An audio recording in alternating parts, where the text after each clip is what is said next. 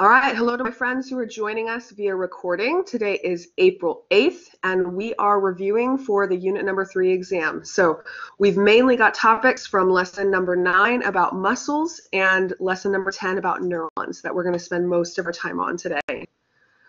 One of the things we wanted to focus on was big picture how muscle contraction works. So this is going to be lesson number 9. Let me find the picture I'm going to use for this, and then I'll have the class help me out here. Let's start with this picture. Can you guys tell me in the updated number 9 packet, what page do we have this picture on? Lesson number 9. Okay, I'm maybe hearing a page 8 potentially in your notes. Yeah, okay, so it looks like it might be page 8. The benefit of this picture on page 8 is that it's going to kind of show you every part of muscle contraction. So if we can kind of explain what's going on in each of these parts, that's going to help you out when you're trying to talk about the entire process from beginning to end. The process of muscle contraction relies on us starting with a signal that comes from the nervous system. So the good news is when we talk about the nervous system in lesson number 10, it relates really closely to what's going on in the muscular system. So just like normal when we're talking about the nervous system, remember that we had neurons that we called that's going to be too high, a little bit, presynaptic neuron. Remember that we talked about presynaptic neurons as the neurons that send messages. They can send a message to another neuron, which is what we talked about in the nervous system chapter, or they can send a muscle or a message down to a muscle cell. That's what we see on right here. So when we talk about muscle contraction, I have a presynaptic neuron that brings a message. The message is going down to my muscle cells, and the message that it's bringing to my muscle cells is it's time to contract. Who remember for me, there's a specific name of the kind of message that neurons release when they're talking to a muscle cell. What's the name of the message that they release when they talk to a muscle cell? Yeah, they release a neurotransmitter. And so the specific neurotransmitter, so we release a neurotransmitter, and the specific neurotransmitter that neurons use to talk to muscle cells, somebody chimed in for me, is called acetylcholine. Acetylcholine, ACH, yes, as we're chiming in now. So the language that neurons speak to muscle fibers is always acetylcholine. This is the only message that muscle cells understand, that muscle fibers understand. So a neurotransmitter brings a message. The message is always, it's time to contract. It sends that message down to my muscle fiber down here, and that message that it releases is acetylcholine. Now I know we're primarily focusing here on how muscles contract, but I'm going to try to make us make some connections here. Everything that's happening in the neuron down here at this place where they meet called the neuromuscular junction, that's a lab word for us, right? Where a neuron meets a muscle cell. Everything that happens right here is the stuff we have to know about the way that neurons talk to each other.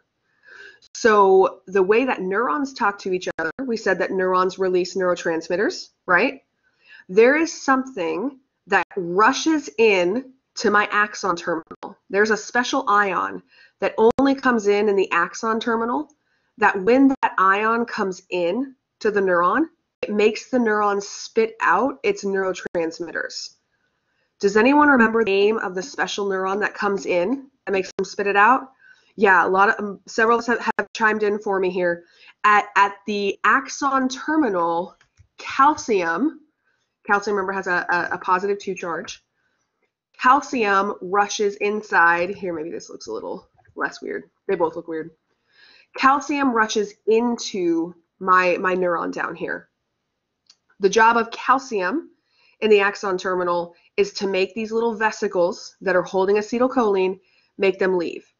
Because remember, it's kind of like when that one person comes into the room that you can't stand and you're like, we're done, we're leaving. So calcium comes in to the axon terminal, which makes these vesicles spit out, which is ultimately going to make my muscle cell contract. So the first kind of channels for us to review for our neurons, it's calcium channels. They are gated calcium channels. Since they're gated, they are or are not always open. If they're gated, they are or are not. Yes, they are not always open, so they are gated channels. Specifically, the kind of gate that opens up these channels is the type of gate that opens when the membrane charge changes. Yeah, Kelly's chiming in for me. The specific kind of gated channels that we have down here at the axon terminal of my neuron are voltage gated. Voltage gated calcium channels. So that's true whether my neuron is talking to a muscle cell. I've got voltage gated calcium channels. You can see them right here in purple, these little purple things. I have voltage gated calcium channels in the axon terminal, whether this neuron is talking to a muscle cell or whether it's talking to its neighbor. Now, one of the things that you guys asked me to cover, and we will cover with a better picture, is the idea of the action potential. And the action potential is when my membrane charge changes from the cell body at the beginning all the way down the axon, all the way to these axon terminals that we're looking at here. So remember that here's my part of my axon that I can see right here. Remember that I changed the membrane charge everywhere on this axon, all the way down until I got to my axon terminal. And the reason I had to change its charge in the axon terminal to get it all the way up to positive 30 was because positive 30 is where these channels open up. Voltage-gated calcium channels open up when the membrane down here at the axon terminal gets to positive 30. When that gets to positive 30, it spits out neurotransmitters. So keep in mind when we move on and start talking about action potential stuff, all of that stuff applies to this neuron right here. My neuron brings the message. That message is in the form of acetylcholine. The neuron spits out acetylcholine, and acetylcholine goes down. Let's see if I can zoom in here. Goes down and attaches to these little channels down here.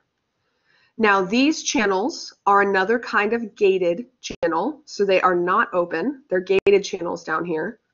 What opens gate is the acetylcholine. So what kind of channels do I see down here? If I use acetylcholine to open these channels, yes, down here we've got chemically gated channels. Chemically gated channels. Hey, specifically, these are channels that let in a cation that's going to make my membrane charge go up. Yes, a couple of us are chiming in. These are chemically gated sodium channels. Chemically gated sodium channels. Acetylcholine attaches to these channel proteins on the membrane of my muscle cell. They open up the channel, and what rushes inside the cell is the sodium. I know I had a question, and I don't remember if it was because in the context of acetylcholine with muscles or with nerves. But when we think about what actually goes into a muscle cell when it's time for the cell to contract, what actually goes into the cell is sodium. We open up the sodium channel, and sodium rushes inside. Acetylcholine is my little green dots that I see right here, those little tennis balls. They don't actually go into the muscle cell. They stay on the outside of the muscle cell. They're just the key. What actually gets through my gate is the sodium. Eileen asked, what happens to the membrane charge? When I bring in sodium, what happens to the charge on the membrane of this muscle fiber? If I bring in sodium, what happens to its charge?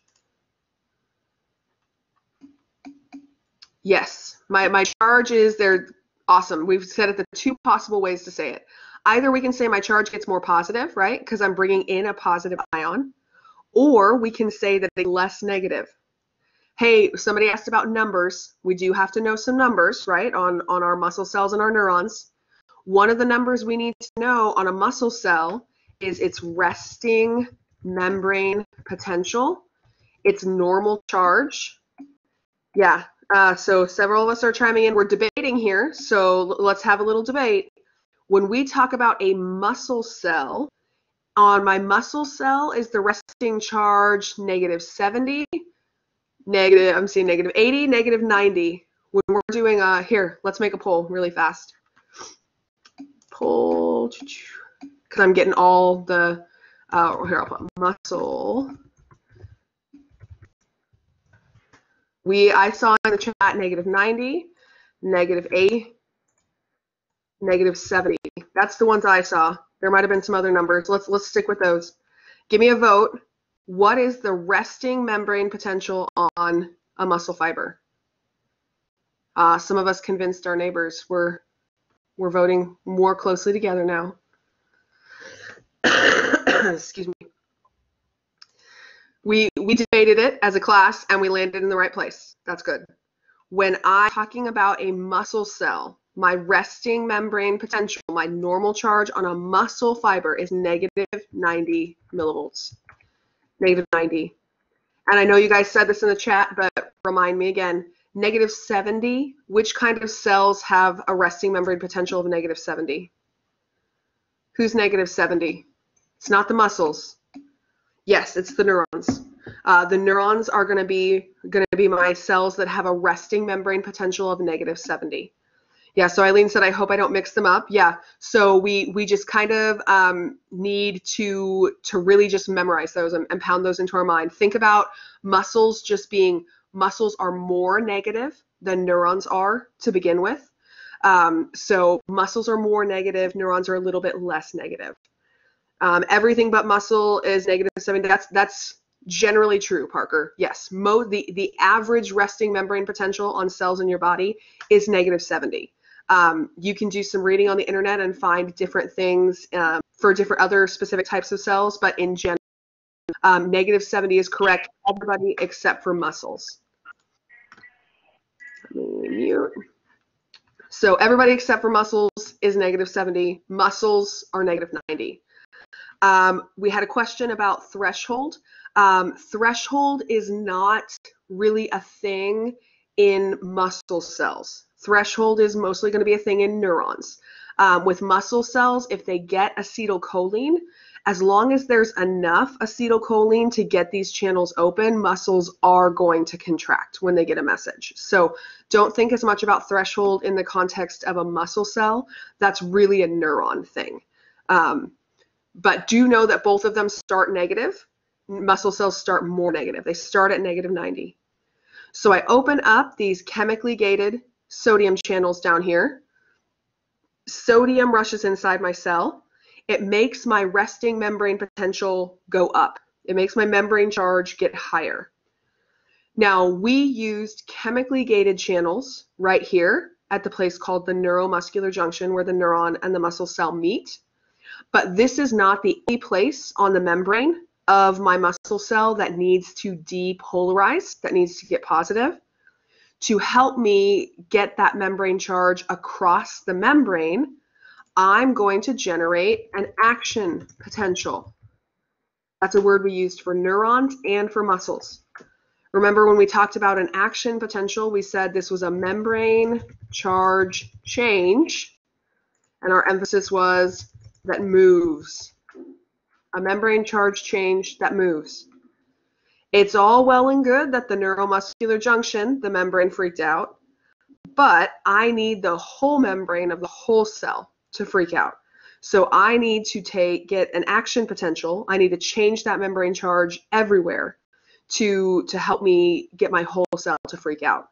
So that brings us to our second picture right here. Imagine on this second picture that over here is where we saw that neuromuscular junction. So we started over here. We generated an initial spike in membrane charge. We went positive. All along the membrane, all along, one of those words we needed to know, the sarcolemma of a muscle fiber, all along the sarcolemma, we have a type of gated channel. Again, this gated channel opens in response to charge. What kind of gated channel do I find all across the sarcolemma? that helps me to move an action potential. It is a sodium channel. Yep, and it opens in response to charge. What's the name of my special gates that open in response to charge? Yes, voltage gated. Okay, so all along the sarcolemma, I'll make a note here, sarcolemma, we are covered in voltage gated sodium channels. Voltage gated sodium channels. The job of a voltage gated sodium channel is to move the action potential across the membrane. And hey, guess what? Voltage gated sodium channels are the same kind of channels that move the charge across a neuron's membrane. Remember, I told you that muscles and neurons, they work the same way. It's the same. So voltage gated sodium channels found all across the sarcolemma, they're helping me to depolarize the membrane everywhere on my muscle fiber. Everywhere, including some structures we want to make sure that we know about, called the T-tubules. The T-tubules. Remember from lab and from our discussion about T-tubules, this is places where I folded the sarcolemma inside. This is going to allow my plasma membrane of this cell, the sarcolemma, to go all the way down into the very middle of my muscle fiber. So T-tubules are places where I folded the plasma membrane to bring it inside. As I fold this plasma membrane, all of these places, all of these T-tubules are covered in voltage-gated sodium channels. Those voltage-gated sodium channels, when I freak out this part of the membrane, allows me to freak out this part because they're opening, they're voltage-gated. And then I have this place where the membrane folds down. So this part starts to change its membrane potential. This part starts to change its potential. We had a question about how we get the calcium channels open. Here's the trick. The voltage-gated sodium channel right here that I'm using to change my membrane charge right here, it's literally attached. It's physically attached to my calcium release channels. So the way that calcium gets released is when I push on it. The kind of channels that I have storing my calcium or keeping my calcium in the sarcoplasmic reticulum, these are the ones that open up when I push on them or I physically change their shape. Yes, Ashley's right. I have what are called mechanically gated. Mechanically gated calcium channels. Calcium channels. They are physically attached, so I'll put in parentheses here, attached to, now I'm going to abbreviate here, voltage-gated sodium channels. Voltage-gated sodium channels. So the way I push open this gate is because my voltage-gated sodium channels are attached to it. When the voltage-gated sodium channels open up, because the membrane charge went positive, that changes their shape. Their shape changes, they push on mechanically gated calcium channels and outspits the calcium. Yeah, so Carrie's asking then, the sodium gates, they open because of charge, and that ends up pushing on calcium. That's correct. So the sodium channels, our voltage-gated sodium channels, they open because of voltage, because of the charge changing. My mechanically gated calcium channels, they open up because I pushed on them. Somebody asked kind of like a one-way gate, kind of like that. Yes, where you have to push on it to get it to open up. The way that I push on them is because I changed the shape of a voltage-gated channel. So we changed our membrane charge up here across the sarcolemma. Voltage-gated channels opened up. Voltage-gated sodium channels keep opening up until I see one that's right here. Voltage-gated sodium channel. When this one opens up, it presses on its neighbor mechanically gated calcium channel, which causes all of this calcium to spill out of the sarcoplasmic reticulum. Emily, we don't have voltage-gated calcium channels in the process of muscle contraction. We use voltage-gated calcium channels in the process of neuron signaling.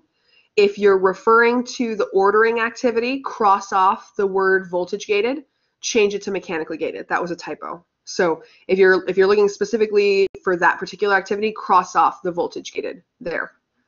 And if I just totally confused you, then ignore what I just said. Big picture, I don't use voltage gated calcium channels in muscle contraction. So we went from, let me zoom out. We went from my neuron sending a message that depolarized a little place on the membrane up here at the neuromuscular junction. I then used an action potential to get that signal across the entire membrane, especially down into these T-tubules. When it goes down into the T-tubules, it helps me to release calcium from the sarcoplasmic reticulum in both in these places here. Only the reason I need to release calcium from the sarcoplasmic reticulum is to be able to do the process of muscle contraction, to be able to do what we call the cross-bridge cycle. Cross-bridge cycle, let's spell that right. Yeah, Eileen mentioned calcium. I like to think that's a good way to think about it. Calcium activates the cross-bridge cycle, or it makes the cross-bridge cycle possible. Let's do some review because my picture doesn't show me a lot of details on this. When calcium is released from the sarcoplasmic reticulum, calcium, these little dots down here, it goes down and it attaches to a protein. Which protein in particular, we've got our proteins named here, which protein does calcium directly attach to? Yes, lots of us are identifying it. The one that calcium directly attaches to is called troponin. Remember, I like to call troponin the push pin. So I release calcium from the sarcoplasmic reticulum. It attaches to troponin. It attaches to my push pin protein. If my push pin protein changes its shape and it can't push something in anymore, which other protein is then going to slide out of place? If troponin isn't working, who stops working too? What's the protein troponin holds in place? Yes, nice work with your fast typing, guys. I'm impressed. Tropomyosin is a long protein name there. So tropomyosin, we called this one in our discussion of muscle fiber the wet spaghetti noodle. If the push pin changes shape because calcium attached to it, the wet spaghetti noodle falls out of place. And when tropomyosin, that wet spaghetti noodle, falls out of place, now my actin protein, which is the main protein I find in the thin filament of sarcomere, is actin. Now that I don't have this wet spaghetti noodle wrapping around anymore, I have spaces on actin where myosin can attach to. So for the cross-bridge cycle to work, because I use myosin to attach to actin, I need to have spots available on actin for myosin to be able to attach to it. So when we say that calcium activates or allows the cross-bridge cycle to start, big picture, that's how it works. Calcium comes and attaches to my push pin, which lets the spaghetti noodle move, which opens up a space on actin so that myosin can attach. Let me see, because somebody did ask me to briefly talk about the cross-bridge cycle. Let me pull up these pictures really fast. Help me out here. Which page of the note packet do we find the cross-bridge cycle, the stages of the cross-bridge cycle? What page is this one on? I may be seeing page 5 of the lecture packet, page 5. Yeah, okay. We want to make sure as we're preparing for the exam that we know what happens in each of these stages of the cross-bridge cycle. So as we're going through here and we're looking at the stages, first thing just to familiarize yourself with, and you've got it written in bold and you've got it kind of underlined on your sheet, is the name of each of these stages. So do make sure we're familiar with the names. Remember, this is not a fill-in-the-blank test, so I'm not going to ever ask you to write names of the stages, but we want to understand what's happening in each of them. So here's where I'm going to kind of, I'm going to put the work out to the class here. You're going to help me out with figuring out what's going on in each of these stages. The first stage is called cross-bridge formation. Cross-bridge formation. In the chat, tell me, what are some of the things that you say happen in the cross-bridge formation stage? What's happening in cross-bridge formation? My first step of the cross-bridge cycle.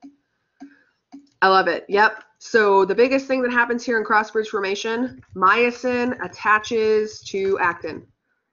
Short, sweet, simple. Myosin attaches to actin. I'll mention, Eileen, that actually calcium had to attach to troponin way before this happened. If calcium hadn't already attached to troponin, then we couldn't do any of this process. So think about calcium attaching even before we can go into the cross-bridge cycle at all. If I don't have calcium, I can't do any of this. So it's a good thought. I'm just mentioning that to say that's kind of a prerequisite, if you will. We got to have that done. Otherwise, we can't do the cross-bridge cycle.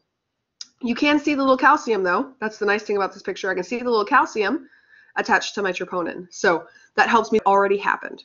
So big picture, when we talk cross-bridge formation, really the only thing that we care about that happens in cross-bridge formation stage, myosin attaches to actin. That's what's going to occur in this stage. Stage number 2 is called the power stroke. The power stroke. I can think of a couple of different things that happen here in the power stroke stage. What are some of the things that you would say happens in the power stroke stage? Okay, so Pilar got one of them for me. Myosin releases ADP. So here we'll put myosin. I'm gonna get not technical at all with you here. Spits out, just because that's gonna help me remember it better. Spits out ADP. That's one thing that happens. Yeah, and that inorganic phosphate. Yep, and then the other thing that happens is myosin pulls on actin. Excuse me. These are the two specific things that happen in the power stroke. If we went big picture, though, we could kind of summarize both of these things, these two things that are happening here. If we wanted to put it in one phrase, you could say that what happens in this stage is myosin changes shape. Myosin changes shape. Because first, myosin has to let go of this low energy ADP. We see it spitting it out over here. It spits out some stuff that it had attached over here in stage 1, spits that stuff out. When it spits that stuff out, that allows the myosin to go from a straight up position to this bent over position that we see here. When myosin bends over, it pulls on actin. You can see the little line right here. We're pulling on actin, pulling it toward, as somebody mentioned, toward the M line. We're making actin slip past myosin. So the two things that happen, number one, we got to get rid of that dead weight, the no energy, that's ADP.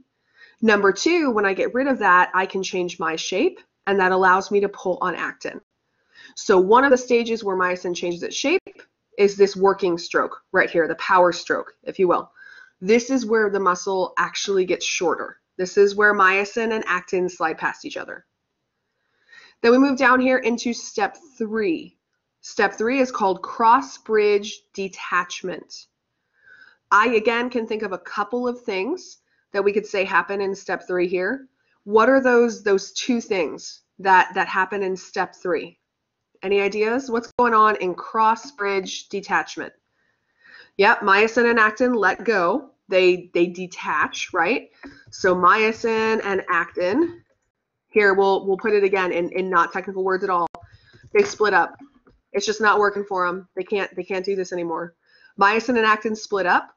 The reason they split up, like a couple of us identified in the chat, is because myosin attaches to ATP. Myosin attaches to ATP.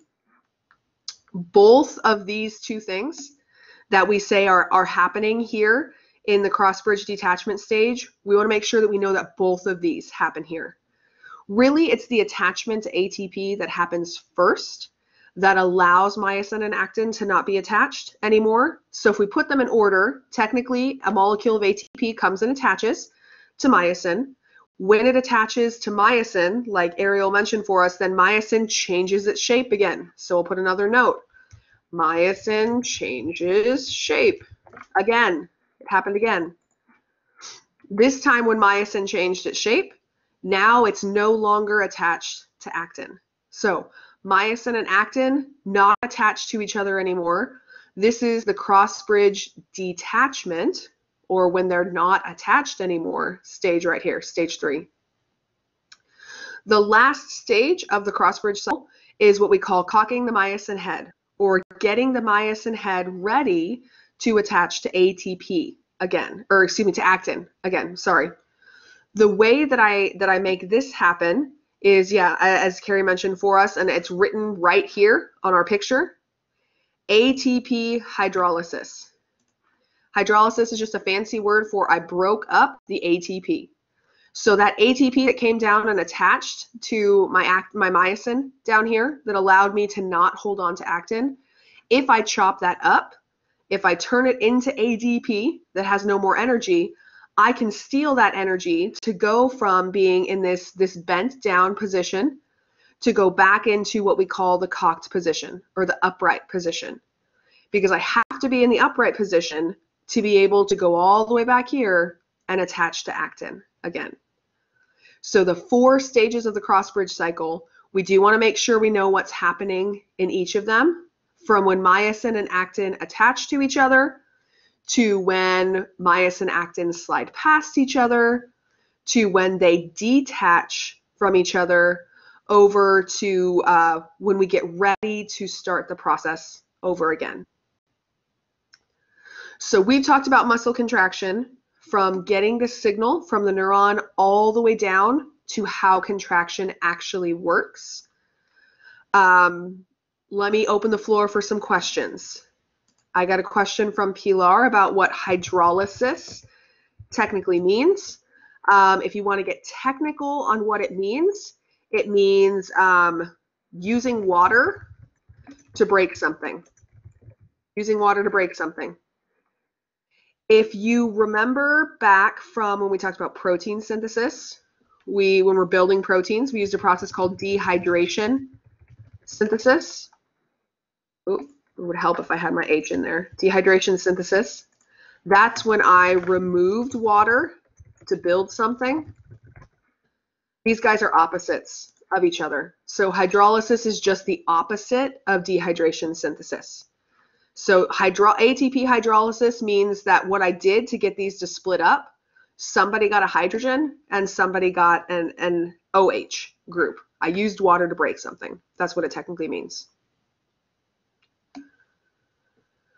What other questions do we have about muscles? Or give me a thumbs up, or my daily dancing emoji, if I've earned the dancing emoji. How do we feel about muscles?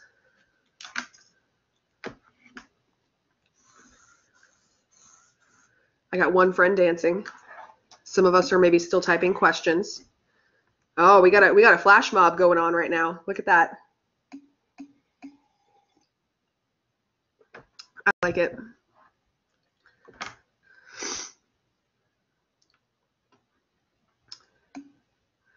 Okay. Well, if you think of a question a little bit later and we've moved on, feel free to pop it into the chat. I may not answer it in real time, but I will definitely try to answer it for you. I'm going to move us on to neurons. Would you say if there were no T-tubules, there'd be no contraction? Yes, probably. T-tubules are needed to get the entire muscle cell to contract. So yeah, kind of like Carrie said, if we don't have T-tubules, the myofibrils in the middle of the muscle cell would never get the message to contract. So ultimately, I'd probably say yes. If my muscle fiber didn't have T-tubules, there would not be muscle contraction in the entire cell. Kelly briefly mentioned a question about fast oxidative fibers.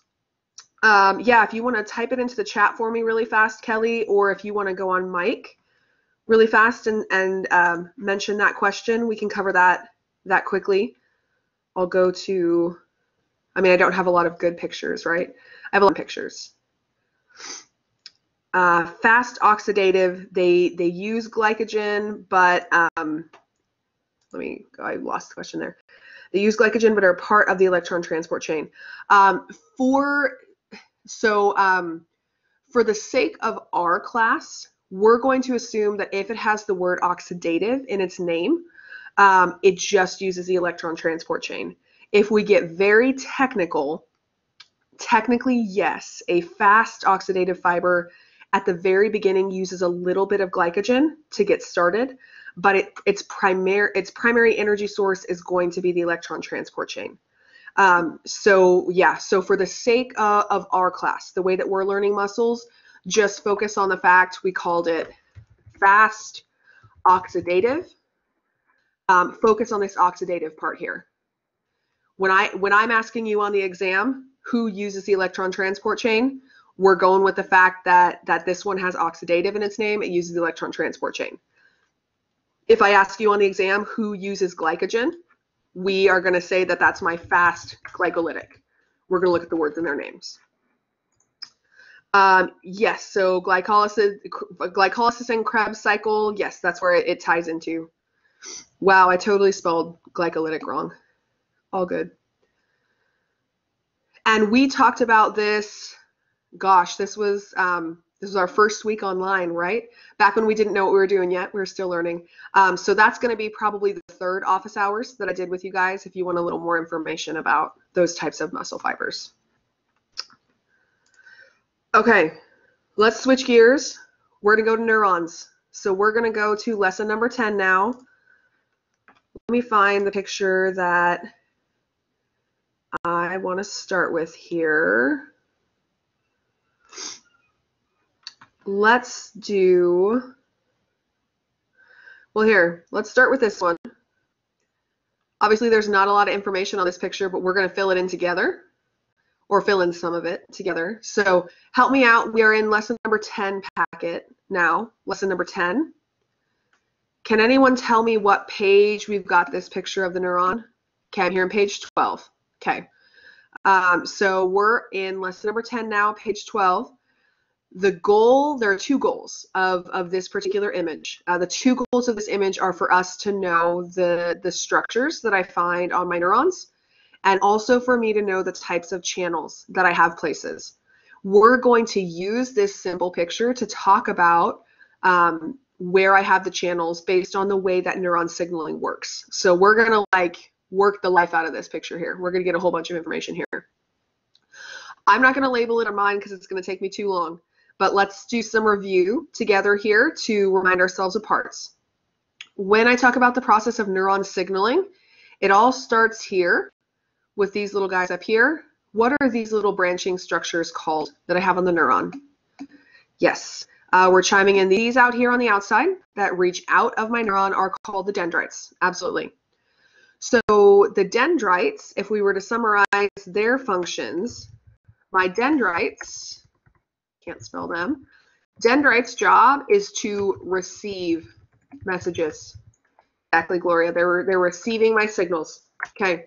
So dendrites receive messages, and hey, the messages that they receive are exactly the same as what my muscle fibers received.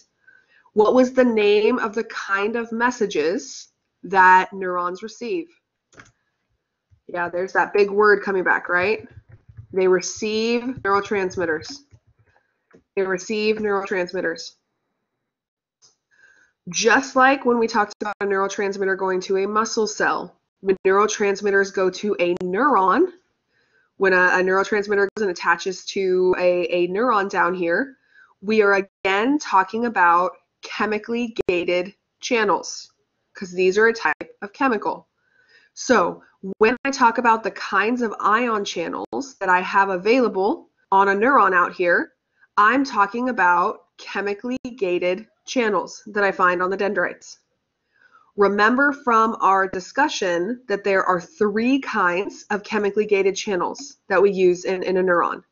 We've got the chemically gated chloride channels, chemically gated sodium channels, chemically gated potassium channels.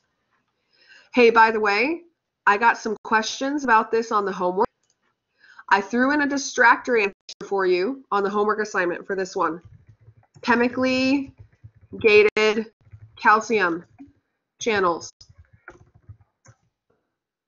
Hey, guess what kind of channels do not exist? Chemically gated calcium channels. When you're taking the exam, today, tomorrow, Friday, whenever you take the exam, we don't have chemically gated calcium channels. We didn't talk about chemically gated calcium channels. So don't tell me that I've got chemically gated calcium channels out here, because I don't. They probably exist on some type of cell. I can't say they don't exist anywhere in the body, but I can tell you 100% confidently they don't exist out here, and they don't exist anywhere on a neuron. So take your time reading slowly. We do have chemically gated chloride channels. We do have chemically gated sodium channels. We do have chemically gated potassium channels. When I open these different channels, remember that they don't let the neurotransmitters inside, let these ions inside. When these ions come inside at the dendrites, go into the cell body in here, they're going to generate for me the things that we talked about last week, EPSPs and IPSPs. EPSPs and IPSPs. Now, I promise you, like I did on the homework, it's going to be the same way on the exam. I will give you the full word or the full spelling out for you of what that stands for. And EPSP, what does that E word stand for? That's the only one I'll make you type for me. What does E stand for? Yes. Yeah, so E stands for excitatory. Excitatory. So an EPSP is an excitatory message. Remember from your studying that we said that neurons are excitable cells, which means that they use a change in their charge to get things done, to send messages. An excitatory message that they receive is going to be a message that makes their membrane charge get more positive. Excitatory messages. What about these IPSPs? What does I stand for? IPSPs. Yeah, that word I means it's an inhibitory message, an inhibitory postsynaptic potential. With these inhibitory messages, their job is to try to tell this neuron, hey, you need to not talk to your neighbor. Because remember, there's two things the neurons do. Either they get excited and they talk to their neighbor, or they get less excited and they keep a secret. They're not talking. So if I send an inhibitory message, I send a neurotransmitter that makes my membrane charge get more negative, then this neuron is not going to fire. It's not going to send a message. So what have we talked about so far? Dendrites that I find on my neuron. They're covered in these chemically gated channels. These chemically gated channels open up to either let in ions that generate an excitatory change in my charge or an inhibitory change in my charge. I should have typed this way back when I had my lines lined up there. When we talk about an EPSP or an excitatory change in the membrane charge, remind me, does that mean the membrane got more positive or more negative? With an EPSP, my membrane charge got more, yeah, most of us agree membrane charge got more positive. An excitatory message makes me more positive. The way that my membrane charge gets more positive is something comes inside. From my ion channels, I'm not going to click away because I'll lose my space here. You got those three types of ion channels: chloride, sodium, potassium. Which of those types of ion channels, when I open up, let something inside that makes me positive? Yeah, we got several of us chiming in here. What makes me positive is sodium. When sodium comes inside, it brings with it its positive charge. I guess I don't have sodium's positive charge anywhere. Here we go. Na+. When sodium comes inside, it brings its positive charge with it. That positive charge makes my membrane charge more positive, makes me as a neuron more excited or ready to talk to my neighbor. I have generated an EPSP. So my chemically gated sodium channel opened up, let a bunch of sodium inside. That sodium made my membrane charge more positive. But sometimes a neurotransmitter does not attach to a chemically gated sodium channel. Sometimes my neurotransmitter is going to attach to a chemically gated potassium channel or a chemically gated chloride channel.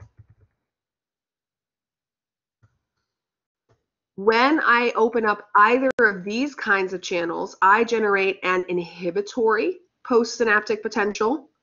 Did my membrane charge get more positive or more negative with inhibitory?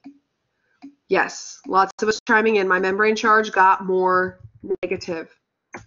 It went down lower. Inhibitory means I'm trying to get you to not talk to your neighbor. And if you're going to talk to your neighbor, your membrane charge has to go up. So an inhibitory postsynaptic potential brings the membrane charge down. It's inhibiting things. I don't have time to go into this today, but please make a note for yourself to remind yourself, we got to look at that salty banana, because that salty banana is going to help you understand how opening up channels for potassium and for chloride, these two things, they actually move opposite directions, which is what allows both of them to have an inhibitory effect. So especially if you weren't in office hours that day, we got to think about this in the context of a salty banana to help us understand how these two things, how both of them can make my charge more negative. Okay, what we've talked about so far in the process of neuron signaling, my dendrites here on the outside. My dendrites are covered in these chemically gated channels. These chemically gated channels open up when a neurotransmitter attaches to them. I am constantly receiving all kinds of neurotransmitters, so I'm constantly making all of these little tiny changes in my membrane charge. But my neuron, my cell body here, as well as this part right here called the axon hillock, these parts of my neuron are, here, let's use a functional word here, they are integrating or they are processing all of these messages. There's a special name that we use to describe when my neurons add together messages.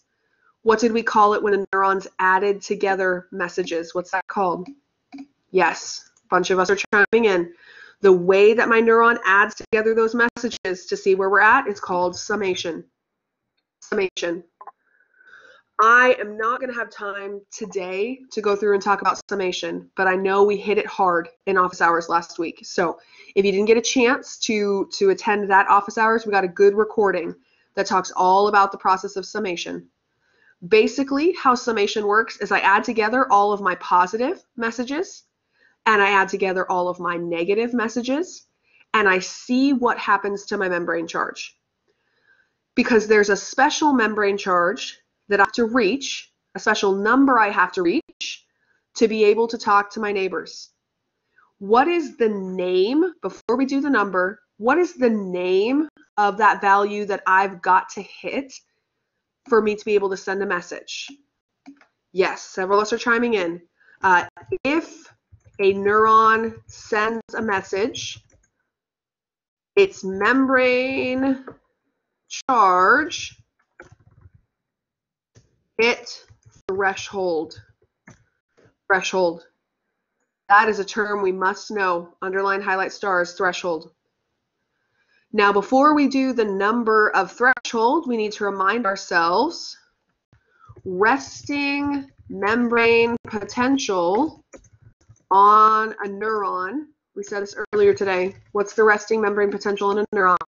Yep, there we go, -70. My neurons are normal, like most of the other cells in the body, -70. Okay, this is normal. Threshold value is different enough from normal that it's going to allow me to depolarize membrane. What is the threshold value number? What's the next number I made you learn? Yep, negative 55. Negative 55. Normally, my neuron is at negative 70.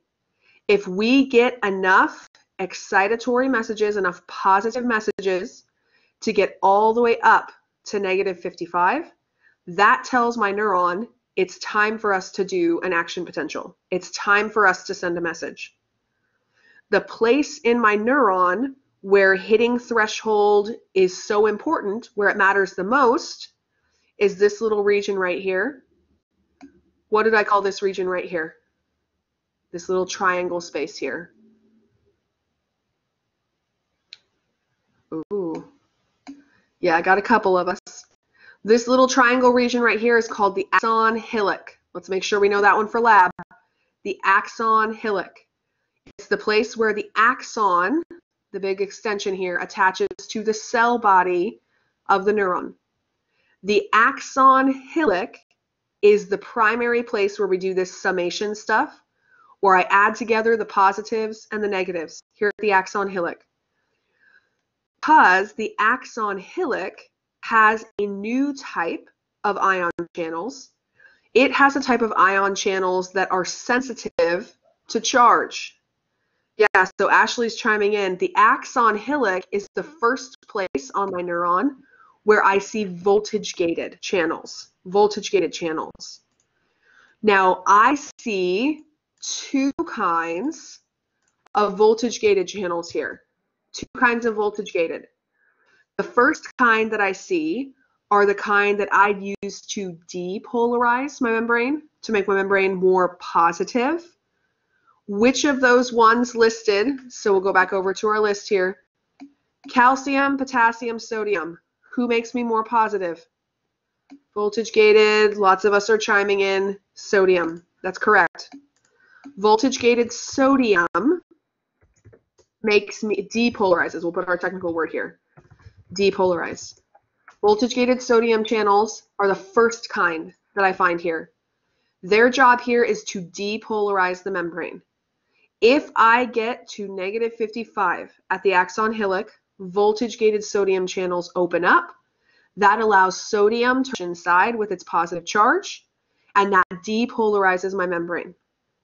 Now, I need to depolarize the axon hillock because that's going to help me to depolarize the axon, next door neighbor to it. And that's going to help me to depolarize the next part of the axon and the next part, all the way down from the axon hillock to the very ends of my neurons. I have voltage channels everywhere because remember, an action potential is a change in charge that moves. So starting at the axon hillock, going everywhere else down this neuron, we have voltage gated sodium channels. Their job is always to depolarize the membrane. But once I freaked out my membrane charge all the way up to positive 30, I can't stay there. I need to get back to normal. Getting back to normal is the job of another kind of voltage-gated channel. What's the other kind of voltage-gated channel that's here? Yes, voltage-gated potassium. Voltage-gated potassium. I use voltage-gated potassium channels to repolarize the membrane to get it back to normal. So voltage-gated sodium channels open first. They rush in a bunch of sodium. That makes me positive. But when I get really positive, then I open up voltage-gated potassium channels to spit out a bunch of potassium to get me back to negative. Starting at this point, yes, so Eileen asked, are we still talking about the axon hillock? Yes, we're here at the axon hillock. We got both of these things there. They start here, and they extend all the way down the axon. Because remember, we're moving that action potential. We're moving our signal all the way down. And the way that I move that signal is with sodium and potassium. I move it all the way down, all the way to these little guys down here. What do these little circles represent? What are the names of these little circles? There's a couple of different things I can call them. What do I call these little circles? Yeah, so this is where the synapse would be. Specifically when we're talking about the part of the neuron that I see at the synapse, the two things I can call it, the thing we called it in the lab packet was the synaptic bulb. Synaptic bulb. or what I like to call them, like a couple of us chimed in the chat there, I like to call them the axon terminals. I just like that better because it relates it to the axon. They're the same thing when we're talking about these parts of my neuron here. Voltage-gated sodium channels, voltage-gated potassium channels. We're seeing them in the axon hillock. We see them all the way down the axon. We see them all the way down to the synaptic bulbs, or all the way down to the axon terminals, because I have to move that action potential everywhere. It's got to go all the way across the membrane here to the very end of the road, which is the end of the road is the axon terminals. When I hit the end of the road, there is that special type of channel that a couple of us are mentioning in the chat.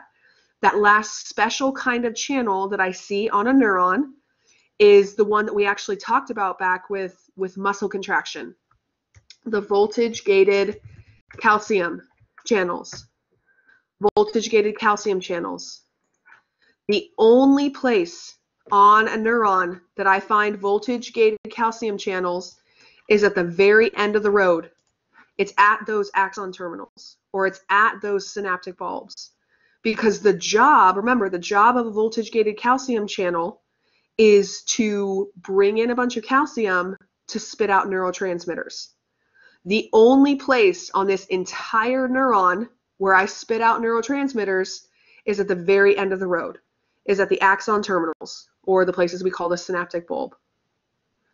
So when you're studying the neuron, we want to make sure that we know where each of these types of channels are. Generally speaking, if we want to say it biggest picture term, chemically gated stuff only at the dendrites. Voltage gated stuff starts in the axon hillock, goes all the way down, but those voltage gated calcium channels only at the axon terminals. That's the only place that I find those ones. Eileen asks, so is this where hyperpolarization happens? Hyperpolarization happens everywhere that I have voltage-gated channels, everywhere that I have voltage-gated potassium channels. So the first place on the membrane we would see that would get hyperpolarized is up here at the axon hillock. Help me out. Let's see if we remember this from our studying. What kind of channel is responsible for the voltage-gated, or excuse me, I was about to give you the answer there, for hyperpolarization? Which kind of ion channel does hyperpolarization? Yes. Yep. So we're all chiming in. My type of channel that does hyperpolarization is this one right here.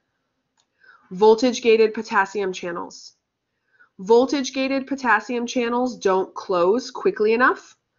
So any place on the membrane where I use them to repolarize the membrane, get the membrane charge back down, anywhere that I use them, which is everywhere, to get my membrane charge back down, I will always hyperpolarize the membrane. So starting in the axon hillock will get hyperpolarized. It'll eventually leak itself back to normal and get there over time. This section of my axon will hyperpolarize itself as well, because again, the voltage-gated potassium channels don't close fast enough. Even down here at the axon terminals, they'll hyperpolarize themselves too. It's just because everywhere I use a voltage-gated potassium channel, they don't close fast enough. So that happens everywhere. The entire graph happens everywhere across the membrane. Got the question if hyperpolarizing and repolarizing is the same thing. That's not exactly the same thing. Repolarizing, it's done by the same channel. So let's start with that qualifier here. Let me bounce to a graph just to show you on a graph. We would say that repolarizing, the process of repolarizing, is what I see happening over here as my charge goes back to normal. Repolarizing. This is what happens from positive 30 all the way down to when I get to negative 70 millivolts. But the problem is I don't stop getting negative at negative 70 millivolts. Hyperpolarized, as a couple of us said in the chat, is anything below negative 70. So once I hit negative 70, right about here, As I go down into this dip where I get more negative, when I am more negative than negative 70, now I'm hyperpolarized. Now the way that I repolarize the membrane is technically the same way that I hyperpolarize it. I repolarize on purpose though. Hyperpolarizing happens by accident. It's just because I can't close the gates fast enough. Yes, so it does always get hyperpolarized because those channels are really bad at closing. So every time now let's qualify that. On a neuron, every time I repolarize, we always hyperpolarize. On muscles, they're a little bit better. But on neurons, every time I repolarize the membrane, I always do this thing. They call it undershoot, where I get too negative. That always happens. So it's all caused by the same kind of channel doing the same kind of thing. When I get too negative, that's when I call it hyperpolarized. And yes, a couple of us are chiming in for Emily's question, where do I release the neurotransmitters? The neurotransmitters is the only place on this graph that I would be releasing neurotransmitters up here at the very top.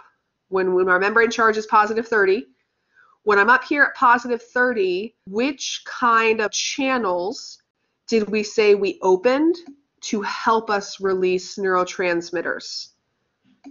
Who opens to help me release? Yeah, it's the calcium channels, right? It's the voltage-gated calcium. Voltage-gated calcium channels. They open up here at positive 30 to help me release my neurotransmitters. But again, remind me, because I'm forgetful, there's only one place on a neuron that's got voltage-gated calcium channels. Who's got those voltage-gated calcium channels? Which part of that neuron has it? Yes, the end of the line, the axon terminals. Everywhere else on my neuron, the only thing that happens up here, we talked about this during office hours. If I'm not at an axon terminal, all I would say about what happens here at the top of my graph is we would just say neuron is completely depolarized. If I'm in the axon is not going to spit out neurotransmitters. Only the axon terminal is going to spit out neurotransmitters. So the only place that positive 30 means that neurotransmitters go out is the axon terminal. Otherwise, this is as high of a membrane charge as we'll let ourselves get to before we start going through and repolarizing the membrane. Question on the homework about the channels. In the axon terminal, was asking something about voltage-gated chloride channels. We didn't talk at all about voltage-gated chloride channels. So just like we had the distractor answer that was a chemically gated calcium channel, we didn't talk about those. We also didn't talk about voltage-gated chloride channels because, again, on a neuron, those don't exist. So if you selected voltage-gated calcium chloride channels, it took away credit for you. Here's just a heads up for you guys, because I've gotten several questions about this. When you have a question that says select all that apply, and then it tells you to not select any that don't apply, I'm going to lose those words there. Not select. There are two ways to lose credit on those questions. First way is if you're missing a correct answer, if something's not there that should be there. Second way you lose credit is you picked wrong answers. So on that question where I'm asking you about ion channels, if you told me at the axon terminal that we've got voltage-gated chloride channels, you picked a wrong answer, and that's why you didn't get full credit. If you did not pick voltage-gated calcium channels, for example, that means you're missing a correct answer, and that's why you didn't get full credit. So with those kinds of questions, keep in mind, I'm giving you the hint. Tell me all the ones that are correct, but don't give me something that's wrong, because you'll lose credit for that, or you'll be missing a correct answer. I know we don't like those questions, but you know what? They make you keep doing the homework assignment until you get credit. So think about that. We want to find all of the right answers, but not the wrong answers. Yeah, they do. Eileen said they do. They make me keep working on it and keep thinking. So next time you're working on that kind of question, Remember, if you didn't get full credit, either it means you're missing a right answer or you picked something that's wrong. There's two ways. It's hard to say, Martha, what happened with that. If you accidentally clicked chemically gated, chemically gated is incorrect. It had to be all voltage gated. It's hard to know. And again, that's why we've got unlimited attempts on the homework assignment. If something went funky with one attempt, just try it again. The other thing I'll mention too, because I got questions about these channels, I didn't ask you about the types of channels that I found at the axon terminals. Sometimes I ask you about what I found at the axon terminals. Sometimes I ask you about what I found at the axon. Sometimes I ask you about what I found at the dendrites. If you kept answering the question about the axon terminals, but your homework assignment had moved on to asking you about the dendrites, you're not going to get credit for that. So all that to say, please, please read your questions slowly when you take the exam, because I promise you there's like 4 versions of every single question. It's not the same. It's the same thing with the homework. You never get the same homework assignment twice. So please read your questions slowly. If you were telling me the type of channels that I found on the dendrites, but your question was asking you about the axon or the axon hillock, tough luck, because none of your answers are going to be right. So please read slowly. Please be careful. Mary Lou asked about the chemically gated. Yeah, so asked where we find those chemically gated channels. And Carrie's absolutely right. The only place where I find chemically gated channels is on the dendrites. Because think about their names. Chemically gated means I need a chemical to open them. Asking about where they'd be on the graph. Let's go to our graph where you're labeling your types of channels. Help me out in the chat. If you were to number these lines here from left to right, so number 1, well, let's add some numbers. Number 1, number 2, 3, 4, 5, 6. Help me out. Which of those numbers on my graph are where I see chemically gated channels involved? Where's those chemically gated ones? Okay, a lot of us agree chemically gated channels are here at the beginning. Chemically gated channels are what I use to do the process of summation, what I use to receive messages. So chemically gated channels are what I use here at the beginning. At this point, yeah, as Carrie mentioned, this is threshold. Once I hit threshold, that's that charge, -55, where I am committed to depolarizing my membrane. So this would be the point on my graph where I first open up voltage-gated sodium channels. Number 2 right here. Which kind of channels are open here at number 3? Yep, this is still voltage-gated sodium right here. So they open at number 2. They stay open all the way through number 3. Up here at number 4, let's pretend that I am at the axon terminal. I'm at my synaptic bulb. What kind of channels would open up here if I'm at an axon terminal? Yeah, those calcium ones, right? If I'm at an axon terminal, voltage-gated calcium channels open here. If I am not at an axon terminal and I just need to start the process of coming back down, who opens up here when I just need to repolarize? Yeah, my voltage-gated potassium. So 2 kinds of channels that could open up here. What opens up here everywhere, every time, is voltage-gated potassium channels to help me get back down. If I'm at the axon terminal, voltage-gated calcium channels open here. Regardless of whether I'm at the axon terminal or anywhere else, number 5 here is where I see those voltage-gated potassium channels spitting out that potassium, and then, oops, I spit out too much potassium. Slowly over time, I'm going to get back to normal thanks to which kind of channel? What kind of channel gets me back to normal here at number 6? Yeah, so it's my leakage channels down here that are going to get me from hyperpolarized back up to normal. I use leakage channels, and I use something way back from lesson number 4 called the sodium-potassium pump. Those 2 things work together. But for the sake of our exam, we're focusing on the leakage channels that are working together on that. We're talking about this one down here, number 6, Emily. We're talking about number 6 down there. There was a question. So are the chemically gated channels used at all in the hyperpolarization process? Let me put that question to the class. Do I use chemically gated channels in hyperpolarization? Yeah, a couple of us are chiming in. The only time I use chemically gated channels, here's a note maybe to write for myself. The only time I use chemically gated channels is when I'm talking about summation. The only time I use chemically gated channels, because that's the only time on this graph where there's chemicals involved. The only time on my graph where there's chemicals or neurotransmitters involved is here at the beginning. Once I hit threshold, everything else that happens in a neuron is all about voltage. It has nothing to do with chemicals anymore. It's all about voltage. So the only place I use chemically gated channels here at the very beginning. When I get those messages, once I hit threshold, it's all about voltage that takes over at that point.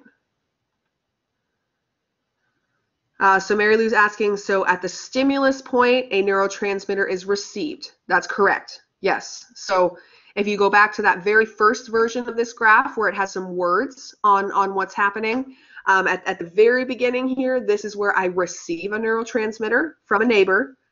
And then up here at the top is where I would send a neurotransmitter on to my neighbor. Yes. So I received one down here at the bottom. I sent one up here at the top. That's correct.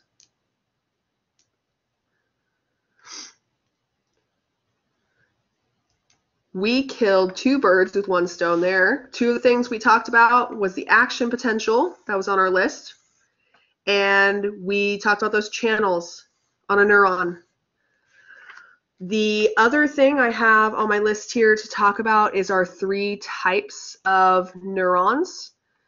Before I move on to that, do we have any last-minute questions about this stuff? Or let's see if we can build another flash mob. We got some more dancing emojis that we get this morning. Here, I'll give you guys your daily penguin. Let's draw our daily penguin while we think of any other last-minute questions about this stuff. You guys can build me some dancing emojis. I'll draw you a little penguin here.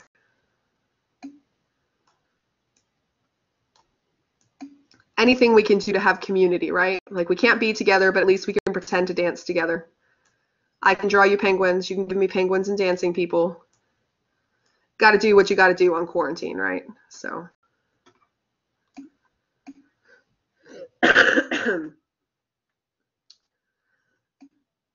Okay, ooh, fist bump. I like it. I am teaching my 3-year-old how to do air fist bumps, so that's pretty fun. Across the room, that's fun. Yeah, we want to make the penguin green today. That's what I did when I told some people that were still around when I was in high school. I was a nerd. Well, you already guessed that, I'm sure. But I was the nerd that liked to draw green penguins. And this is actually like the color that I would draw. So here's your little green penguin for you. I know, I'm getting better and better at drawing them on the computer. Man, in real life, you should see them. They're pretty legit. So, okay.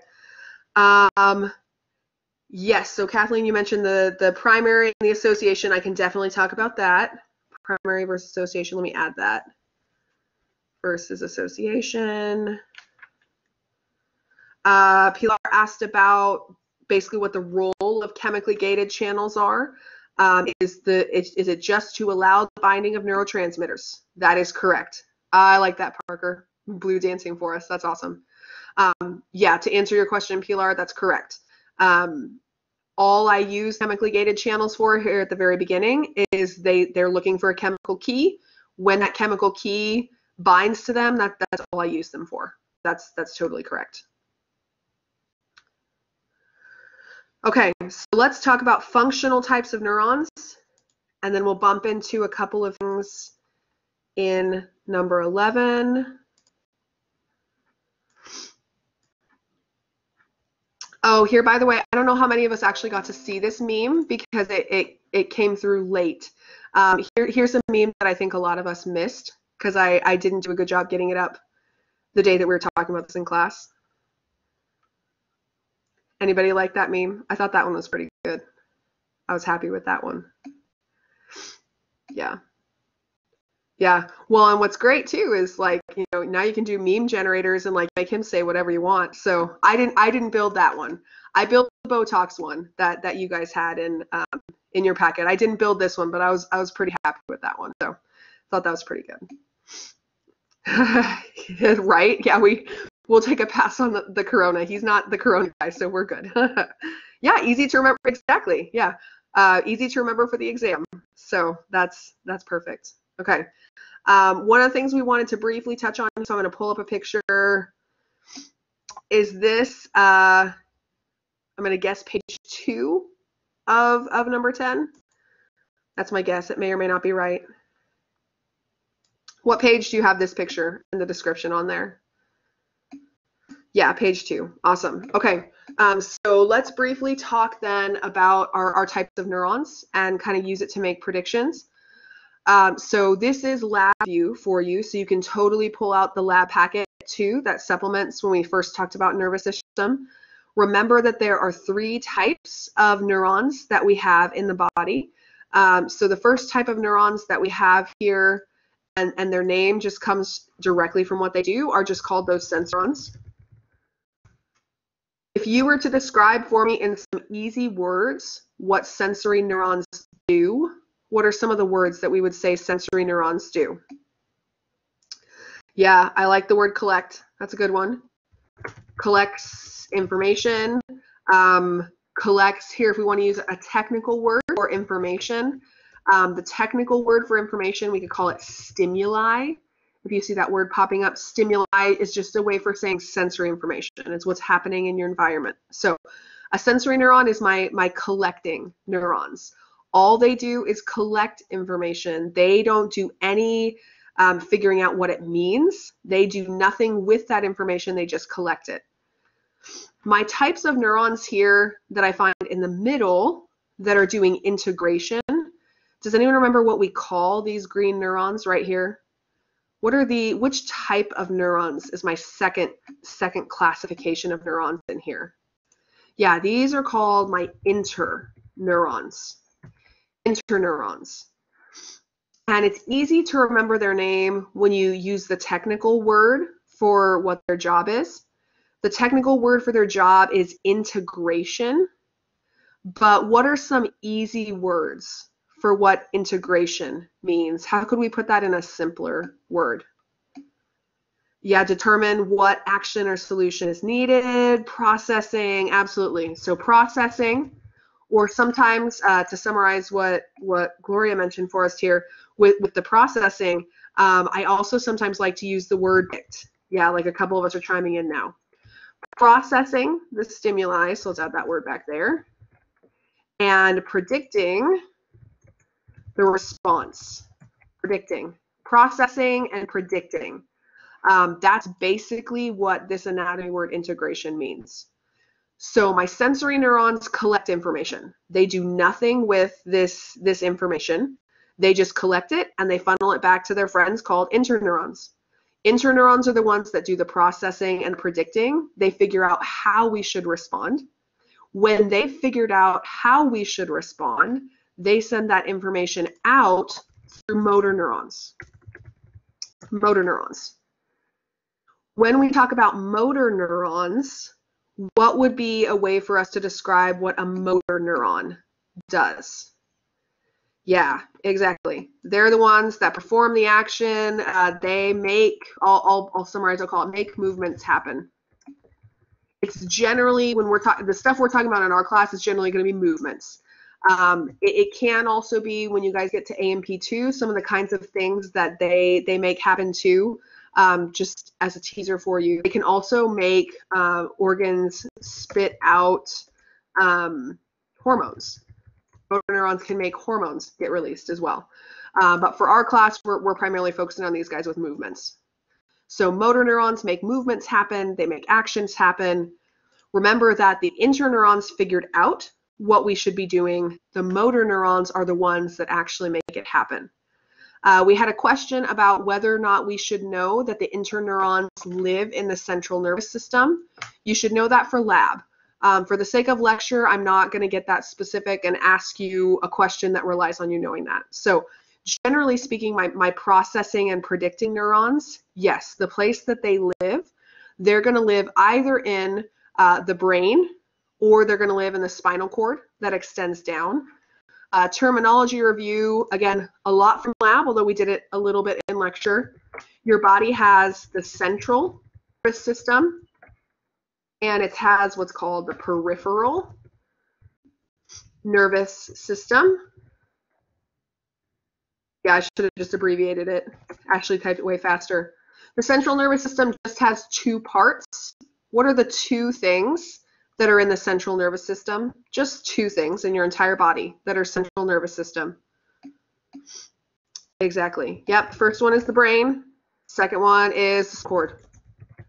So everything that attaches to the brain and the spinal cord, which includes what we're going to talk about tomorrow in office hours, those cranial nerves, which includes what we'll talk about next week in lab, which is the spinal nerves. Anything that's not the brain and the spinal cord, that's all considered peripheral nervous system. So integration, processing, figuring out what we should be doing, that happens in the brain and the spinal cord. Collecting information from the environment or making movements happen, that has to do with the peripheral nervous system. Yes, yeah, Ashley mentions the cerebrospinal fluid. Yep, around the brain and the spinal cord, we got that cerebrospinal fluid that we talked about in lesson 11. Absolutely. So that surrounds our central nervous system, because the peripheral nervous system leaves the area right by the brain and the spinal cord. There's no space for that fluid there. Definitely. I think the reason that I want to talk about these three types of neurons is because I ask you guys to think about disorders where these things aren't working. So there were two disorders that we talked about in the packet. Let me pull up a whiteboard here. I don't have my notes directly in front of me, so help me out. The first one, was it called congenital analgesia? Is that correct, right? Was that our first one? Congenital analgesia? Can't spell. And then congenital,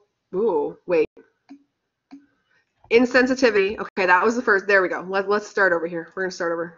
So congenital pain insensitivity, and then the indifference. Thank you. Okay. Congenital pain insensitivity and congenital pain indifference. Both of these fall under the big picture category of congenital analgesia. There we go. Now we're set. Okay. So we've got these two specific versions of this disease.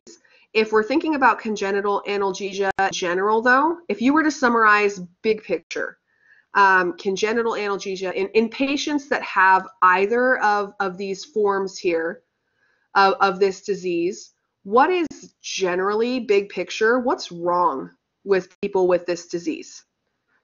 In general, what's the big picture problem? What's not working?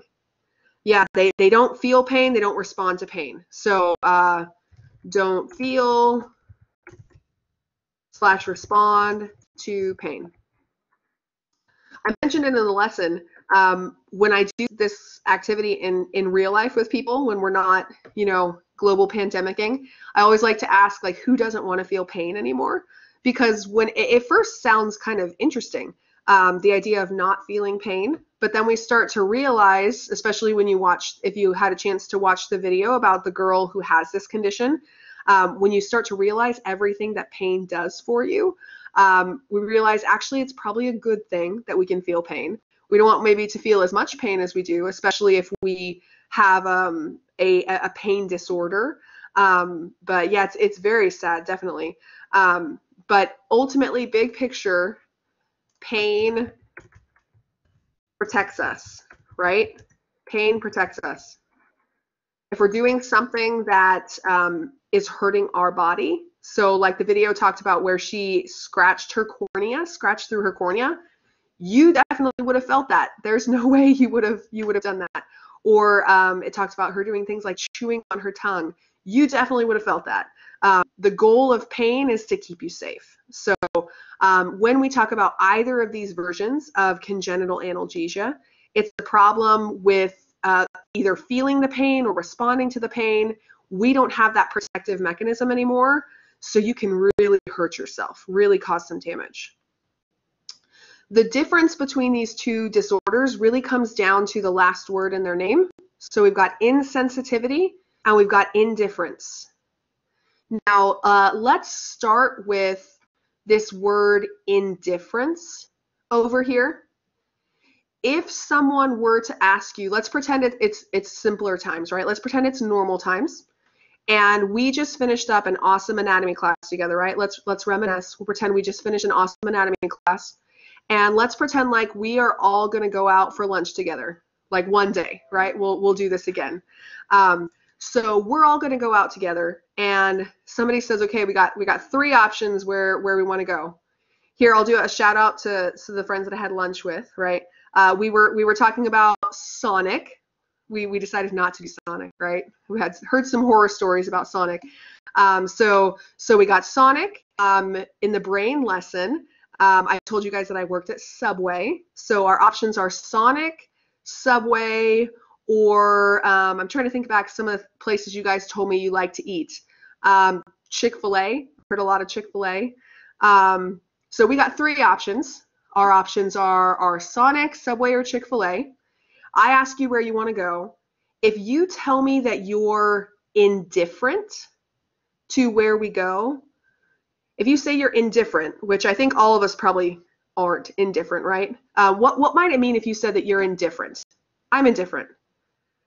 Yeah, I like the way that we're saying it. Yeah, I don't care, right? I don't care. That's what always happens when I get together with my family or with my husband's family and we have to make a decision. Everyone's always like, I don't care. And it's like, come on, guys, like somebody's got to care. We got to make a decision here. So if you're doing, if you have congenital pain indifference, think about that indifference word as I don't care. I don't care.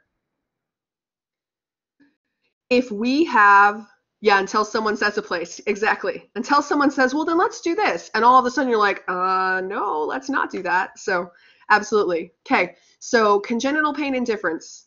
Indifference means I don't care.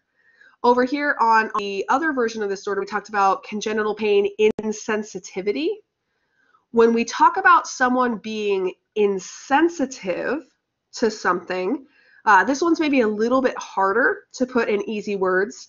If you are insensitive, a lot of times the way we use that when we're talking about people is like you say something that's insensitive. But really what insensitivity comes down to is, that you don't care about other feelings, or even in the context of what we're talking about here with our disorder, is that you don't feel it at all. So don't register it. It's not processed at all in your mind. So when we take this insensitive word and we combine it with pain, what it means for a patient who has congenital pain insensitivity, basically in easy words, is they don't feel pain. They're insensitive to it. They don't feel pain. When I talk about a patient over here with congenital pain indifference, remember we said indifference means I don't care about it. There's kind of 2 ways that we could not care about pain. The first way we could not care about pain is they don't process that pain is bad. The first problem I could have that makes me indifferent, that makes me not care about pain, is I feel what would be a normal pain sensation, but my brain says I don't care. Like I don't care what I'm feeling. But the second way this could be a problem is your brain could process that it's painful, and the brain just the brain doesn't want to respond. So they don't respond to the pain. I always like to give the example of a hot burner, right? So maybe we're doing a little more cooking. I don't know. Really fast, let's do an informal poll. Underneath your screen, you've got a little person with a raising hand.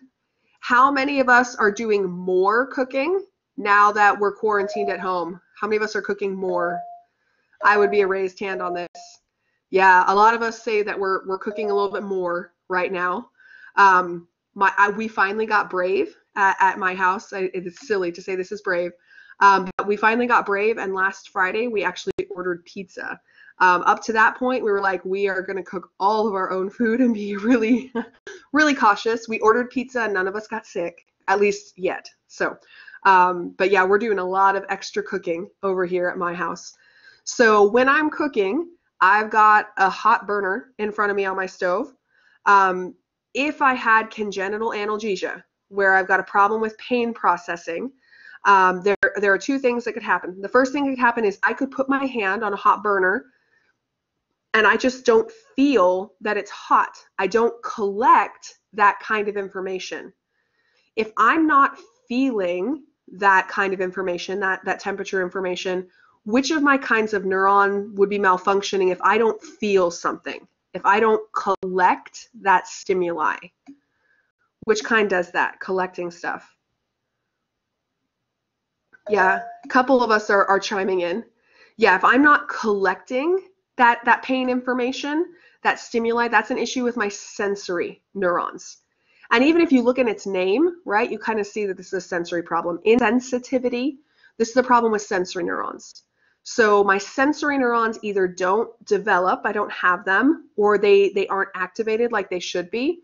If I put my hand on a hot burner and I don't even have any sensation that it's hot, that's congenital pain insensitivity.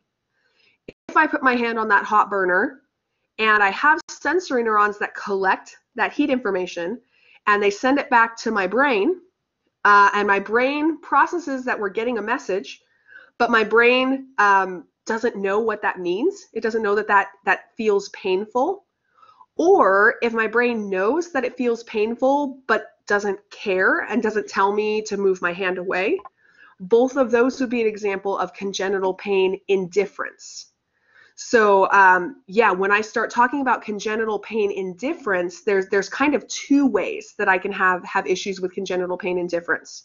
Either, like several of us are chiming in, if I get that sensation, but I don't process it as something painful, I just process it as, oh, it's a temperature change, or, oh, I'm feeling something. I don't know what I'm feeling something.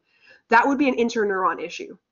If my interneurons have processed that, oh, this is a painful sensation, and they decide that I shouldn't do a movement, or if they decide that I should do a movement, but I can't make that movement happen, when I start getting into the I can't do anything about it anymore, where I can't make that response happen even though I wanted to, that's going to be an issue with the motor neurons.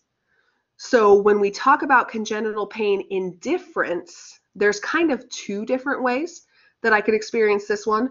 It could be an issue with my processing neurons, or it could be an issue with my responding neurons, my motor neurons or my interneurons. When we talk about insensitivity, that's all about I don't feel pain like I'm supposed to feel. Now, what I'll tell you guys for the exam is that I'm not going to specifically ask you about these two disorders, because on the exam, it is hard to know if we talk about congenital pain indifference, is that an interneuron problem or a motor neuron problem? Well, it could be either of them. So I'm not going to ask you about these specific disorders, but I am going to describe to you what's happening in a patient, and you need to know, is that an issue with their sensory neurons, where they're not feeling something? Is that an issue with their processing neurons, where something's not computing in their mind? Or is that an issue with their responding neurons? That's the motor neurons that make things happen. Pilar's asking about where this is at. Yeah, this particular disorder was on page 2 of the packet. So it was underneath that picture of the 3 types of neurons. So big picture with that learning objective is if you know what the 3 types of neurons do, the whole processing, detecting stimuli, or making movements happen, you should be able to answer that question. Just make sure we really know what those neurons do, and you should be in good shape for that question. I got a couple of questions from lecture number 11. In the little bit of time we have left here, I'm going to bounce over to lecture 11. Let me pull that one up.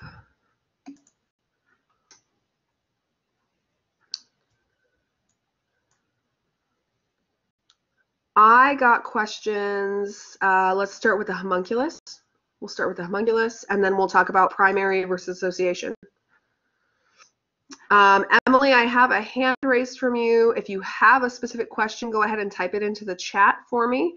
I'd be happy to answer it. Otherwise, it might have been just that you bumped it. It might still be from the cooking question, actually. Let me get rid of those ones. But feel free to type in a chat question if you still have one. Okay, we are looking at what's called the sensory. No, you're totally fine, Emily. After I said that, I was like, I bet that's leftover. So what we're looking at in this picture right here is called the sensory homunculus. There are a couple of ways that I know that it's sensory. First, obviously, is the name that we gave you includes the word sensory. But the second way that we know this is a sensory one is based on its location. Remember that the post-central gyrus is the bump that's in the back half of the brain. So the post-central gyrus is where the sensory one is. Because this is the sensory homunculus, is this one going to be sending information or collecting information? When we talk about the sensory homunculus, is this sending or collecting information? Name next to it.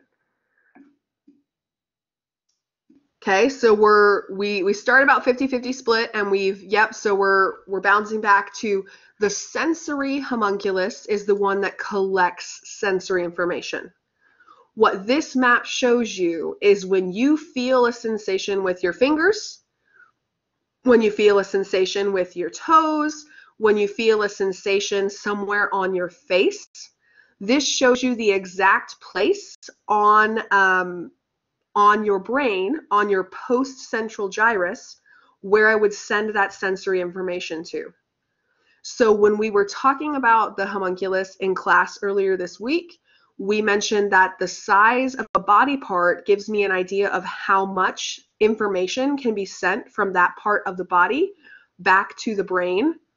So when you're looking at the homunculus here and we see this map, that's what we're calling a homunculus, is a map. When you look at this map, think about the size of a body part on you compared to the size of the body part on the map. They do not match up. So when you look at our map here and we see our different body parts, what are some of the parts that on this map look bigger than you would expect on you? What are some parts that look like they're extra big? Excuse me. Yep, the hands are extra big. The tongue, yeah, because check this out. Look at this over. This is your entire torso right here. That's all we got for the torso. If we compare the size of the torso is about the same as the size of the tongue. Wow. So the face, the lips, the nose, the fingers. I would even argue too, check this out. Look at the size of your foot compared to the size of your trunk. We're getting a lot of sensory information down here from the feet as well. So big idea with the sensory homunculus, how much information comes back from a place on your body. If that place is really big on the map, and when I say really big, really let's think our reference point is to this right here. If this is your entire torso down through your hips and your legs, anything that looks bigger than it should compared to this part of your body, that's going to be a part where we get a lot of sensory information. Any part that looks normal, so for example, the head itself looks pretty normal. So that's things like the back of your head, your scalp. When we start talking about the face stuff, though, the face is very big. So the sensory homunculus, if I tell you we're looking at something on the post-central gyrus, this tells me how much sensory information I'm collecting from that place in the body. We also have what's called the motor homunculus. When I talk about the motor homunculus, so I'll type that for us here, motor homunculus. When I talk about the motor homunculus, now we're in the precentral gyrus. Remember that means we're in the front half now, and the front half is where motor comes from. When I talk about the motor homunculus, am I sending information or collecting information in the motor homunculus? Now we're motor. Yeah, so motor means I'm sending. So the motor homunculus shows me the places in the body where I'm sending a bunch of directions, where I'm telling the body what to do. So again, we're going to reference back to the size and shape of the trunk. That's always kind of going to be our reference point. Compared to the trunk and the torso of the body, what are some parts that look like they're getting extra motor information? Who's getting extra information on the motor homunculus? Yep, the hands are getting a whole lot of information. The face is getting a whole lot of information. None of us have really chimed in with it, but check out the size of the tongue again, right? So the tongue is very big compared to the trunk and the torso area here. So the motor homunculus gives me an idea of how many different kinds of movements I can do, different places on the body. The sensory homunculus shows me how much different information I can collect. So again, when you're working on the homework or when you're looking at the exam, if I ask you if somewhere gets a lot or a little information, compare it back to the trunk. Things that are not to scale, if you will, or if they're not the size that you would expect them to be based on the size of the trunk, if they're bigger or if they're smaller compared to this trunk, that helps you know if they get more or less than we'd expect. Something that's much bigger than we'd expect based on the size of the trunk, that gets a lot of information. Something that's about normal, we would just say it has a normal amount of information. And again, on Monday, we talked a lot about the homunculus. I did see a good point that somebody made in the chat. We do want to know the difference between sensory and motor in terms of what these things do. So when I talk about the motor homunculus, this is the map that shows me how I send directions. So this map shows me that if I had decided to talk, which I'm doing way too much of, right? When I decide to talk, here's the place on my brain that sends those directions. If we go back though to our sensory homunculus, what this part on the sensory homunculus shows is not where I would send directions for talking. It's where I would receive sensations from my lips. So for example, oh my gosh, my lips are chapped. I would feel that kind of information here. So there is a difference between sensory and motor in terms of functions. Make sure we know what kind of information you get from these homunculi. Robbie asked if there'll be pictures of these on the exam. Yes, I'm not going to ask you to memorize what a homunculus looks like. If I'm asking you questions about it, I'm going to give you the picture of the homunculus and ask you to interpret it. So you don't have to memorize this. You don't have to free sketch this. You'll have a picture of this if you need it. All right, one last topic I'm going to hit with you.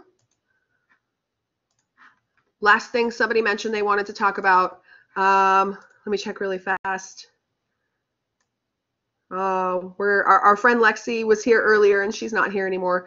Lexi asked about this, but somebody else asked about this too. So one last thing that I had been asked to cover is the difference between a primary sensory area versus a sensory association area.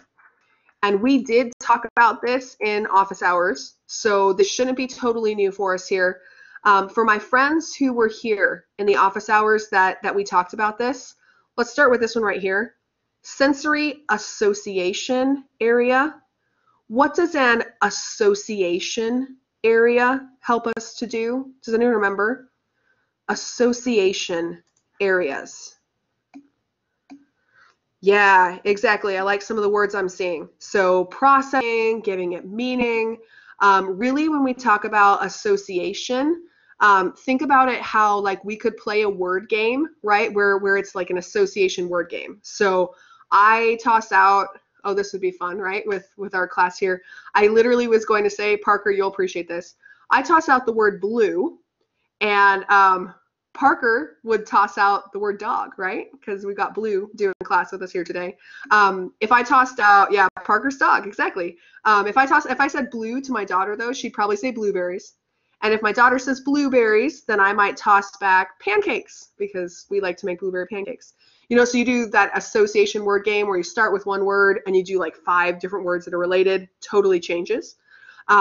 When you think about a sensory association area, it's all about making connections, or as somebody said, giving it meaning. Giving it meaning. Association areas, if we didn't have these, you could look at the world around you and you'd have no idea what you're seeing. An association area really does, as someone says, help you with processing. Yeah, good question. What page are we on? It's the page that has those pictures of seeing and hearing. Yeah, somewhere around page 4, probably. So it's the difference between a primary sensory area and an association area. So sensory association area. Think about these as the areas that help you to associate what you're seeing with something that you already know. I kind of like to joke and think about how when I start to get to know students, I learn your faces first, and I learn like where you sit in the classroom first.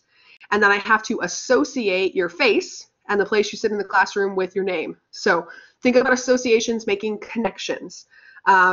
When you see somebody on the street and you know you recognize their face, but you can't figure out what their name is, that might be an association problem there. So association areas, they give meaning to or help you process what you're seeing. Is it related to the pre-central gyrus? No. Pre-central gyrus is motor. It's also not related to the post-central gyrus. So I'll come back to that in a little bit, Ariel, but it's not related to those things. Does anyone remember when we talked about the primary sensory areas? They're not really exciting, but what did we say the primary sensory areas were? What's their job, the primary area? Does anyone remember? It'll take a little bit of typing for you. Yeah, receiving the information. Exactly. The primary sensory area, this is where information first goes in the brain. So they get that information from the peripheral nervous system, so from the spinal nerves, from the cranial nerves. They get information and they just send it to a place in the brain. Primary sensory areas, they do no processing. This is just, it's literally where when you see something with your eyes, the first place in your brain it goes is back to the primary sensory area just to get it in the brain. For you to figure out what you're looking at, we have to use our visual association area. So association areas help you to figure out what it is that the primary area received. So think about primary sensory areas as they're the primary location, the first location, things go. I don't figure out what they mean until I get to an association area. Primarily, when we talk about association areas, the big ones that we want to know about or just have an idea of are the one, for example, that I tested with you guys in your lesson. By the way, those were some pretty cool inventions in lesson 11, right? How many of you feel like some of those weird things I posted pictures for you? Anybody want any of those little inventions that were there in lesson 11? If anyone happens to remember what I'm talking about. The knife holder. I liked that knife holder too. Yep, I would totally put that in my kitchen, especially now when we're on quarantine, right? Like I could be real weird with a head knife block. Yeah, the baby floor duster. Yep, especially with me soon having one that will be crawling again. I need one of those. I think that'd be super helpful. Okay, so the one that we played with in lesson 11 was the visual association area. which helped you to figure out when you're looking at a picture of what some of us are calling the baby mop, right, or the baby floor cleaner, helped you figure out, oh, it's not just a picture of a baby laying on the floor. That baby is cleaning the floor. So the visual association area takes what you're seeing and helps you figure out what I might use it for. Auditory association area helps you to figure out what you're listening to. Is this music? Is this noise? Is this someone talking? Auditory association area. The olfactory association area. Olfactory means smell. So figuring out what you're smelling, for example, relating it back to something you've smelled before. So big idea with association is it's figuring out what it is you're experiencing. We do have, I'll mention this in closing, we do have what's called a somatosensory association area. The somatosensory association area helps us to figure out what it is we're touching, or helps us to figure out that the texture of what we're feeling feels a lot like silk or feels a lot like burlap. So general senses, here's a word I don't really have time to review here, but general senses, that's your touch, your temperature, your pain, that kind of information. If I'm giving that kind of information meaning, that goes to my somatosensory association area. If we're talking about things like seeing or hearing or smelling, those were all things, remember, that we called special senses.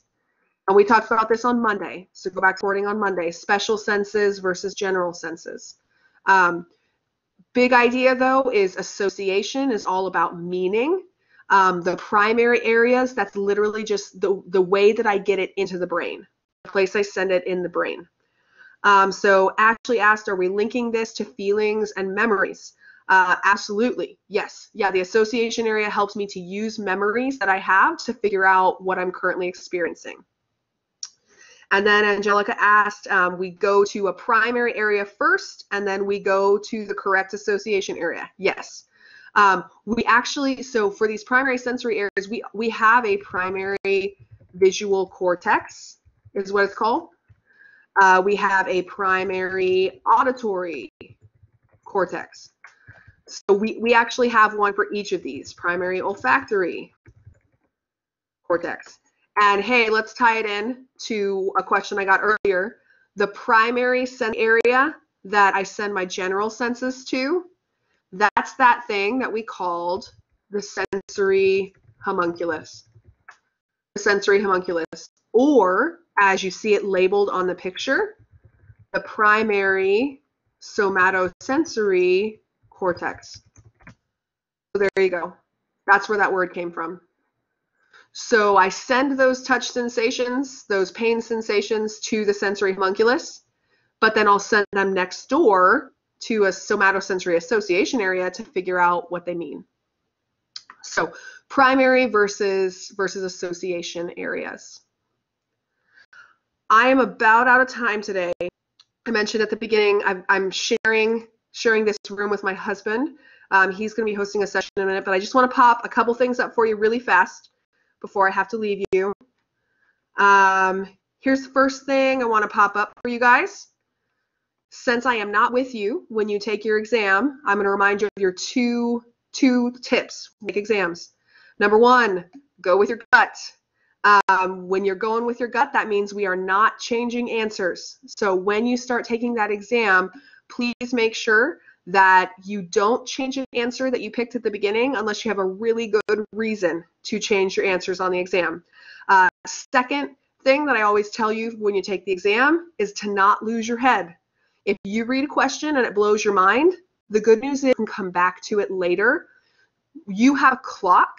Don't let the clock freak you out, but also use the clock to let you know if I've been staring at this question for a minute and a half and I don't know the answer, it's time to move on. Really what education research says is if you've been on a question for a minute and you don't know the answer, it's time to move on. So give yourself about a minute per question. You have a little bit longer than that, but if you've been staring at a question for a minute and it's blowing your mind, don't lose your head. just move on and find another question to do. So that exam is available for you now. You've got it available until Friday night. So please make sure to find yourself the best time where you can have no distractions or as few distractions as possible. Please make sure that your computer is fully charged and ideally maybe plugged into the wall so the battery doesn't die. And please, if possible, try to get as stable of an internet connection as possible. Because once you start that exam, the time clock starts. So let's just have a good exam experience. Yeah, Carrie says make sure you eat beforehand. Yes, your neurons do love their glucose, right? So get yourself a little bit of glucose. Get yourself a cup of coffee, right? Do your coffee before and during the exam. So do what you can to help with that. Oh, thank you. Yeah, I like that cup too. And here's my last minute encouragement for you right here. I believe in you guys. You got this. So I know I'm not there to be your cheerleader in person, but pretend that I'm there. I'm rooting for you. I promise if you prepare for this exam, just like you prepare for your normal exams, you do have this. So do what you can to not psych yourself out for it. I know it's scary. It's a new format, but you guys have prepared for my exams before. I know that you can do this. Yeah, so good luck to everyone. Yes, whenever you take that exam. Pilar mentioned the practice exam. Yeah, so let me just mention for you, I called it a practice exam. It's totally not content at all. It's throwaway questions. It's like, do you know the name of your instructor? Like the reason I made a practice exam for you guys was to show you, here's what it looks like when the questions come one at a time and when you have a timer on your screen. So before you sit down to take the actual exam, just to get you in the zone to feel what it feels like to have questions one at a time, it's not a grade. No, it's not worth any points. It's just in there for you to get a feel for questions one at a time and for a timer. So before you take your actual exam, do take a moment just to click through it so you know what it's going to feel like. That's available for you, and it's just going to sit there for you. So it's just to get you in the zone for what that test will feel like. So best of luck to you, especially to my friends who are going to work on taking that exam today or tomorrow or Friday. It's posted right above, Gloria asked, where do you find that? Right above the actual exam. So the lecture exams folder, it's just called practice exam in quotes. So it's right there next to there. Yeah, tomorrow we're going to talk lab stuff. So bring your lab questions tomorrow. If you have other questions related to lecture, feel free to email me. Or I will, I'm making Friday just an open office hours time, so you can still bring, if you haven't taken the lecture exam yet, bring lecture exam questions, or you can bring lab packet questions for Friday as well. So good luck to you guys. I'm gonna have to peace out to share the computer with my husband, but best of luck. I believe in you. Keep up your studying, keep up the hard work. I know it's gonna pay off for you. So have a great afternoon. I'm gonna stop my recording and probably going to log out here fast. So good luck with the exam, guys.